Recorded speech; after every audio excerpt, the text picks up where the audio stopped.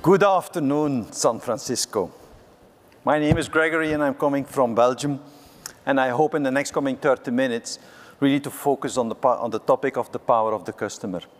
I think you all as future leaders, I'm sure that for many months and many years, you already are trying to get as close as possible to your customers by co-creating products and services to make sure that you're getting close or very close to their personal ambitions, but also keep far away from what they do not like.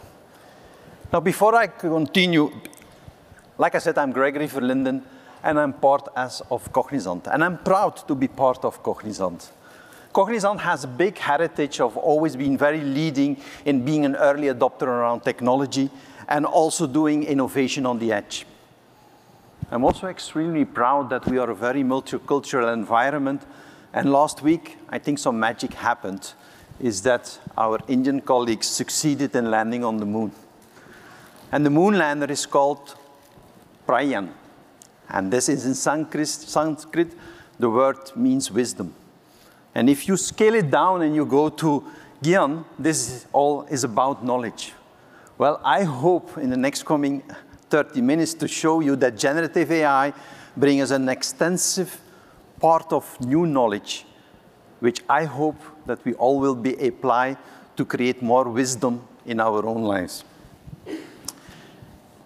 But let's now go back. Okay. Customer experience, or the segment of one, or hyper-personalization of how we call it. Let's be honest, happy customers always buy more. Secondly, I think we are all conscious that if you look to customer experience, we've been throwing like hell money to it, but we miserably failed, and we will need to reset and restart the way of how we deliver customer experience. Thirdly, a lot of research has proven that even your customers are willing to pay a higher price if the products or the services that you're delivered are sustainable. And fourthly, if I look to my son, he only starts doing financial or banking actions at 8 o'clock in the evening and hardly do anything overnight. So in the context of the segment of one, I think we will read to reimagine every aspect. And I see three core categories. The first category is the focus on the persona. For many years in the context of hyper-personalization, we have tried to understand the individual. I've learned that this is not good enough. We also need to understand the community around the individual. When I was talking with our marketing lady last week, she had dinner with her friends, and since today she's buying eco paper. I need to know that. The second topic is the marketplace. The marketplace is where we connect the customer with our enterprise. And then you see there, many companies are trying to apply the kind of Amazon model next to their core product and services. They are selling more and other things, and they're also leveraging the ecosystem. And then thirdly, our core. If I want to be digital in the front end, and I want to get into a real-time dimension, but if my core is not modernized and still is a lot of manual handshakes happening there, I will never be able to deliver on that promise. And there you already see with generative AI, we have a massive opportunity. I will talk mostly about our generative customer experience navigator, which I think is focused on the personas. But on the marketplace, also there the concept of indeed the generative knowledge navigators, where we indeed are able to fast-track information discovery. We are able to create much more advanceable insights and augment our decisions is a quite powerful means. And then if we talk about the core, the core, I think we want to optimize processes, but also do not forget in the core, and we have been in one of our thought leadership papers around the future of us, data management is one of the most underestimated jobs that we need to do. Guess what? Generative AI can help us to complete this journey. How does it all connect together? Well, like I said, the power of the customer is increasing much more. And I think I will prove even that it's getting into a kind of insane state. But we need to accept that this is part of the reality. A lot of the organizations are trying to create kind of new revenue models, to their core services. Look in the financial world. I have some financial customers that really are creating a kind of marketplace to create also type of new revenue models. Equally also indeed, I would say to have an all-around services perspective. We still need to optimize control, but I think I see that a lot of enterprises really want to become the best friends of their customers. They want to keep their customers on track. They want to become their life coach, their personal advisor. And to be able to succeed in doing that, there is one essential part. We cannot broadcast any more information to them. We need to get into an active dialogue. And I'm proud that I can mention this, yeah? Because I think part of creating that emotional connection for a lot of you all in this audience, I think the implementation of conversational AI was already a big step. And I'm very proud that we are allowed to mention it in the fact that we are a partner of ING Bank, who has a clear vision around the human channel vision strategy, where indeed the core entry point is their mobile banking app. But they have succeeded with the implementation of conversational AI to deflect much more to chat, at the same time to receive and to get to a higher level of customer satisfaction. But equally also true, yeah, when they see it's becoming indeed difficult, still they get the human touch of the video call that starts up where the customer gets the human advice. And again, this is a nice example of an extremely first good step in the context of creating that emotional connection. But guess what? Conversational AI is good, but the context of intense and intent creation is still a burden. Could we do something about that? So let's now start about generative AI.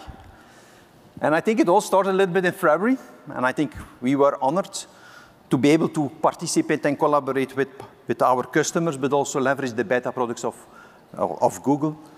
And I think I've learned two things. First of all, you do not know more than me, so I think we all need to co-create and collaborate every day, because the world is so moving fast that the reality is in the combination of the knowledge of both of us. What today is possible or not possible, tomorrow is possible, so we need to continuously track and follow every day what is happening. But then the good enough statement versus the perfect job. I've learned that there are 3 types of weighing of how to leverage foundational models or apply generative AI. You can apply it out of the box based on API calls, but you also can take a tailored generative AI approach, which I will show we have done, and we have taken that as an opportunity. And then the third one, I think I don't know if you saw it as Cognizant, but we're also quite committed to make sure that certain large language models are getting into a certain domain, a certain function of value, where we help to create, to complete the context of the large language models.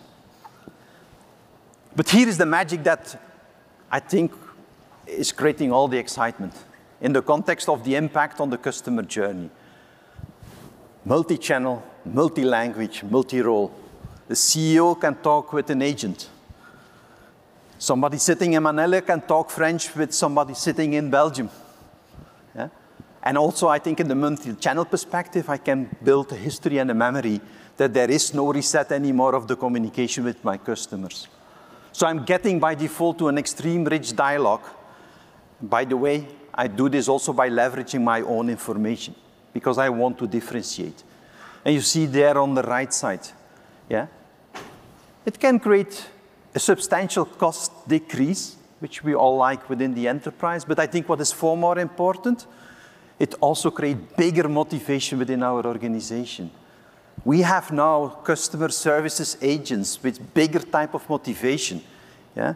And let's be honest, what's the best source for customer satisfaction is having happy employees, because by default, they will deliver a service which I think is better. I'm always saying, instead of lip services, we made our hands dirty. And we proved whatever we have envisioned together with our customers, brought it into reality. And we defined 3 personas. First of all, using generative AI in direct interaction with the customer. Second is call agents or the financial advisors or the advisors within the company to make use of generative AI as a productivity tool to enrich the dialogues. And a third persona was, before even a customer gets into a human communication, that we are pre-prepped to immediately kick off the right communication. And we do this by leveraging and using information coming out of our conversational AI systems, out of our call center systems, out of our CRM databases, out of our product databases. So I think we have been leveraging this big time. I'm always saying I've been honored to work together with my teams with different financial institutions, different telcos, and different media companies. And I think that is where we have created the excitement in what we have and what we will show around our tailored infobot that we have created. Because what were the design of the customer experiences principles? First of all, we needed to make sure that we create the right questions and answers. There needs to be a reasoning, a history, a memory. We tried the calculation and certainly the personalization. Let's start. The soccer dilemma. The left side is the customer services that I should have gotten. But guess what? What happened? It was Friday noon. My set-top box from my television failed. It was broken. Okay, I'm renting the device, so I went to the services shop and they gave me another set-top box. I come at home, the auto install fails. What do? I pick up the phone and I call the customer service and they say, Mr. Verlinden, bad luck, it's 4 o'clock. Our back office is already starting the weekend. We will not be able to do anything, and so you will need to wait until Monday before we can look about how to fix the perspective. And I'm saying, guys, but it's weekend. Do I now need to tell my family no television this weekend? I will be the bad messenger. They will kill me. Yeah, Mr. Verlinden, sorry, but we cannot do anything. So, as being a responsible dad, I go to the family and say, no television this weekend. And guess what my daughter said? Daddy, no problem. We have an iPad. We have an app, a television app on the iPad from the same telco company. We have a smart TV. I launch the TV on my app, I do a swipe, and we look television. I say, oh my God. Well, I think what we have proven here, this was really awesome, by scraping some of the forums of discussions where all the telco discussions are happening, we brought that information into play, and look what happened there. Imagine that the customer services agent that was serving me had that information available. He or she would have said to me, Mr. Verlinden, you have a problem. But meanwhile, maybe, do you have an iPad? Do you have a second television? Yeah? That is indeed the art of the possible. So I'm saying, I'm now overnight, as a consumer, able to create a better customer service than the enterprise itself. This is completely, I call it insane. So the power of the customer is becoming enormous. So we need to step up and make sure that we make big steps in the delivery of our customer service. At the same time, as human beings, we are limited. The call center agent is limited in the knowledge. Well, guess what? If you bring such a productivity tools to them, they can deliver an awesome service. And I'm sure that the call center agent, if he is able or she is able to tell that story, they also will have a personal level of satisfaction, which I think is higher. The power of common knowledge. Again, we see here Sophie.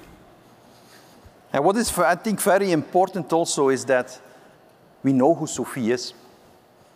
Sophie is a customer of us, and she has a mobile subscription. No landline, no television description. We also know that she is a bad payer. So I think Sophie is now asking in whatever language that she wants. She can ask it in French, she can ask it in English, in Flemish. It does not matter anymore for us. Yeah? But to also look to the answer that we have been giving to her. Yeah? We know her situation. So to offer a bundle would have not created a convenience. So we have said, okay, you want to have television, we can give you a single service and activate it overnight instead of bringing a bundle to her. Two things we have learned out of that. First of all, the convenience factor. If I would have proposed a bundle to Sophie, knowing that she already has it financially difficult, this would create a bad feeling from her side. At the same time, yeah, in generative AI, and this is the challenge around leakage. I cannot share the fact that I know that she maybe has been hard in paying her bills. So I need to make damn sure that when I answer the question, I do not expose the fact that I know this perfect. And then lastly, what I want to mention here, we want to leverage own private information. Yeah? And always making the analogy is that everybody said the move to cloud will save a lot of money, and a lot of you ended up paying even more money. I think also here, and I think I'm still, do not know the answer, but we still need also the fact of if we bring information into play, it's tokenized and there is a financial model behind that, that's also something that we need to create. We can create a better world, yeah, but it needs to be a better world also at a fair price.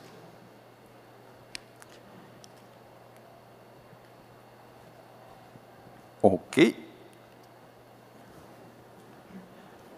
And this is the big excitement. I have two excitements to tell today, but this is big. And every customer, they were flabbergasted when they saw this. If I create an answer, it's not just good enough to create an answer. If I need to tell my daughter about how to drag a banking statement out of a banking app, if I give her 5 keywords, it's enough. Because she knows, she's digital, she knows how to do it. If I call my father of 80 years old, if I give him 5 words, I'm getting nowhere. I need to be very, very descriptive. So look to Victor. He's 75 years old. I need to be very, very descriptive to Victor in the steps that he needs to take into account. So imagine, yeah, your call agent knowing that Victor is 75 years old. You give him the perfect guidance to tell a story and give an answer, which I think Victor will like. Imagine that you need to ask Victor also to install an app on his iPad. Yeah? So I think for me, I think this is an excitement where I think if we are in customer service, everybody wants to bring this into the kind of reality.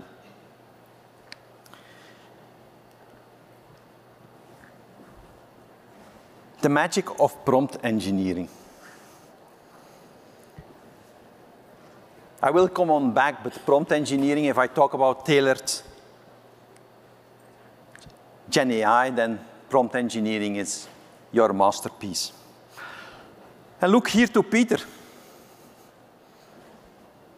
Peter thinks that he will be able to fool us. He will test the system. And we actually went to a telco and to show this.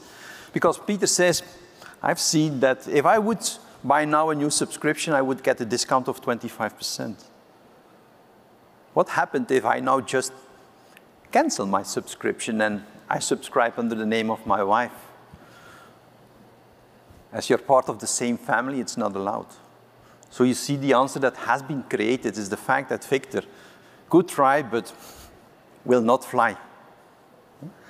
I think what is also important here is what we call the tone of voice. In an enterprise context, I'm sure that all of your enterprises have defined a way of how to communicate to your customers, a kind of communication style. So you don't only need to have a good answer, you also need to make sure that it's applied in the context of your communication style. And I think the art of prompt engineering is there again, making the big difference. And if you want to take one picture today, I think that's my golden slide. And prompt engineering in the context of generative AI is something that we all need to master. It's not an engineering piece. It's an art. And look here. It's like you get access to the universe. You have the access to a knowledge which is as big as the universe. If I want to create and source some value out of it, I will need to start peeling the onion to get to a pointed, very quality answer. And that's what we do with the art of prompt engineering. We are working together very closely with Google on this, and still, let's be honest, it's an every week still discussion topic about how we fine-tune the role around prompt engineering. And look here, we are, that defines our belonging. Are we acting in the financial world? Are we acting in the domain world, in the retail world? I think that is what we define. We're also a character and a name. Which job role do we have? Do I'm a forum operator, I'm a call agent, I'm a CEO of a company, and I have a name. Then you define the mission. The mission defines a little bit the behavior. Because I can ask a question, I can give immediately a response. But I also can say, no, don't give immediately a response. Ask a few extra questions to fine-tune and to get more knowledge about the situation, to be there pointed. Because let's be honest, prompt engineering, you want to do two things, I'm sure has been one of your main concerns. Leakage prevention and hallucination prevention. And let's be honest, I think we need to make sure that we know a lot of information, we bring a lot of information into play to create that perfect answer, but we cannot just be transparent in everything that we play back. Maybe there is a privacy rule that we are not allowed to share back, for instance, the amount of money that he or she earns at a month. Yeah? Or, I think we had a nice example, if you're 70 years old and you go to a bank, you don't get a loan anymore. That's somewhere in the product description. I cannot just say bluntly to a 70-year-old guy that is asking for a loan, guess what? You will not get it. Yeah? You potentially will defer it to an age. The history aspect is also a very nice one. Yeah? Like I said, in the multi-channel approach, what is the biggest frustration is the reset of the discussion. And I think here also in the context of our tailored generative AI approach, we have a history of all the sessions, and we know our customer. We know our customer, and we're always building back on what we have learned out of the time. Then defining the context. You know that bringing that information into play, yeah? We're taking there an abstract of the text blocks that we will use, that we finally then indeed will classify as truths, which we called embeddings, which I think is a very important perspective. And defining that context is also very key in the context of saying, don't assume anything. If you cannot create the answer because it's not part of the knowledge perspective, don't try to be creative. Make sure that you hand over to a human agent perspective. And then lastly, I think, indeed, the personalization approach, which I have said. We used the Palm 2, the Bison version. I like the picture. Yeah? And we also have learned here something around Levy. It's, again, a very nice example of reasoning. Can I ask, can I borrow money? He's a customer. Yeah, we confirm he can borrow some money from us. Can I lend 10K? No problem, I can lend 10K. Can I lend 5K? If I can lend 10K, I can have 5K. But try to do that with a traditional chatbot, you will not get this answer. So again, the reasoning is there. But I think what is more important here is also we challenged the large language model to do calculations. We uploaded a PDF with formulas in it, yeah? And we challenged to do calculations. Bad idea. And that's also the reason why as Cognizant we have what we call our AI cognitive framework. Because there's some things that an LLM can do. But in the context of our use case and use case delivery, you see we will always make a combination of still AI, narrow AI, together with generative AI.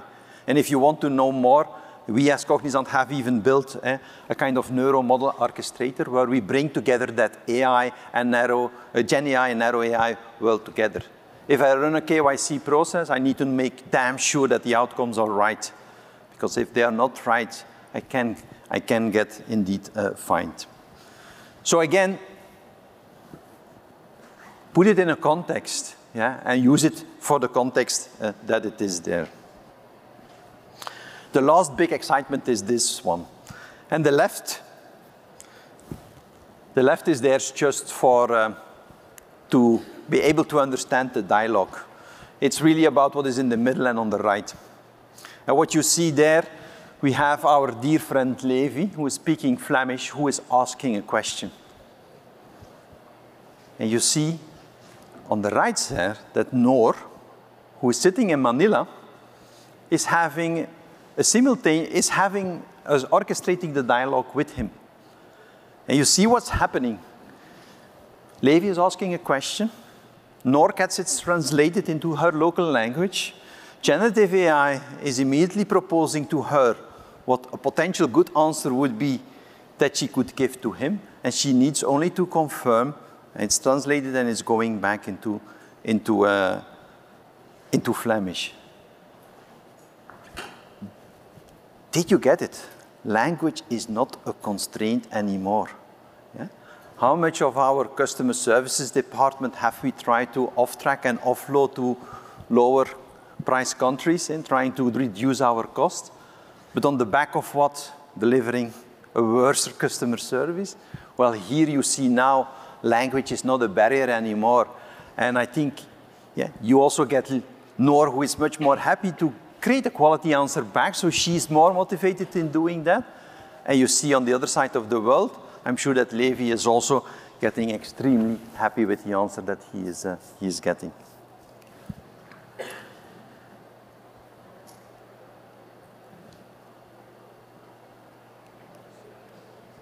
Okay.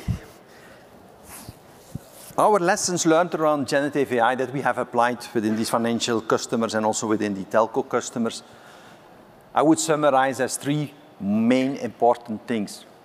The first thing is about finding the use case. Do not underestimate this, because generative AI has a multitask dimension and can play in your process not 1 role, but maybe 1,000 roles in trying to identify what the art of the opportunity is within the use case with the applying generative AI.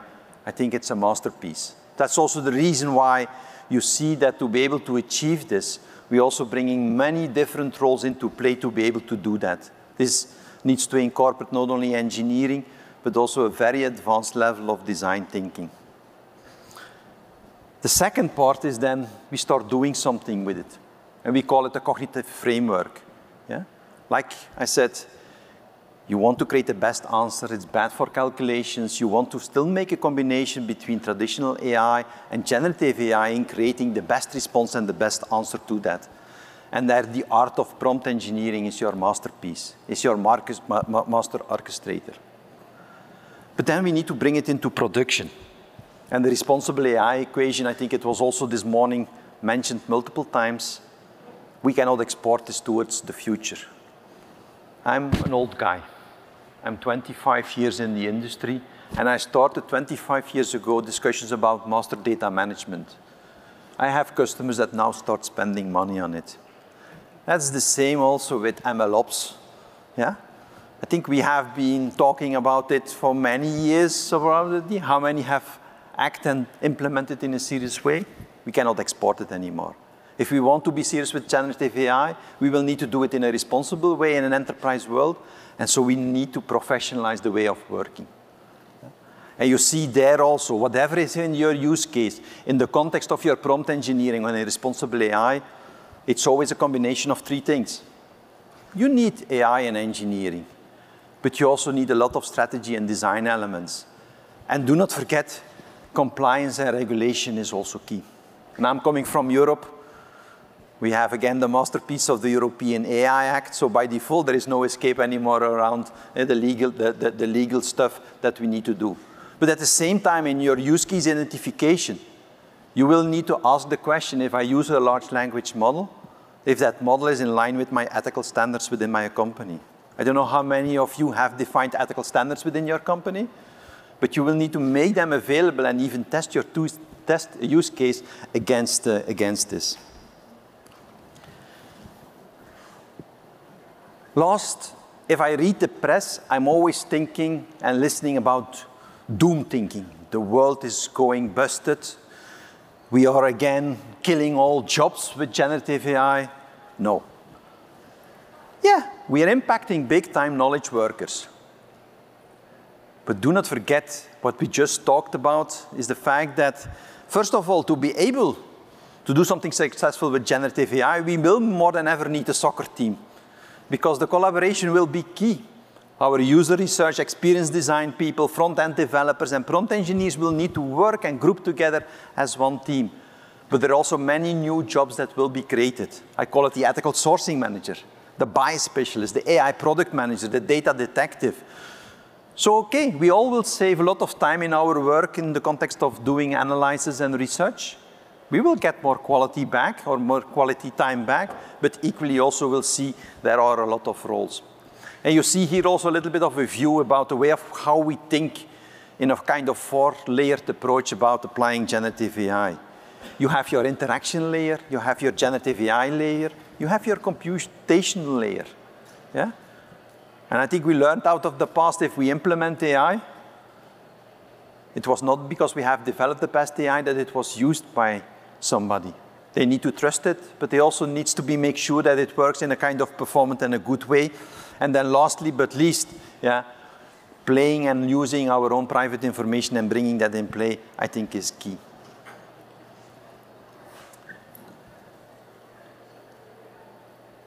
To come a little bit to a conclusion, I'm always saying, who doesn't want to have a second brain? I think we all do. Yeah? My wife is telling me that she is my second brain. Yeah? So I think, yeah, I think we get now an extension to our brain. And I want to repeat also, I think, one of our famous statements of our CEO. I think we are all constrained in our intellectual capacity. With generative AI, that intellectual capacity that becomes available has extended. So we will get much more time to focus on innovation and value creation. And I think that's the magic opportunity, I believe, for all of us. But I think for me, the 4 key words is, do not forget, there's a lot of excitement in the market, but we still will need to apply it into an enterprise context. And that's a little bit more complex. We need to do it in a responsible way. Collaboration will be key, and I think prompt engineering will be more than ever, yeah, leading in that perspective. And I want to thank you also for being here, but I also want to thank my heroes. Yeah? And these are my heroes. They have been able to make the art of the possible possible. And look to Hugo. I never forgot the day that he came into my office and said, Gregory, it is a beast. Yeah? And it was the art of saying, how can I now manage the beast? And I think with the art of prompt engineering, we succeeded in managing the beast. But let's be honest, I think there's still a lot to learn. And there is certainly a lot of still, yeah, collaborate together with you in making this kind of game-changing step a reality within our enterprises. Thank you.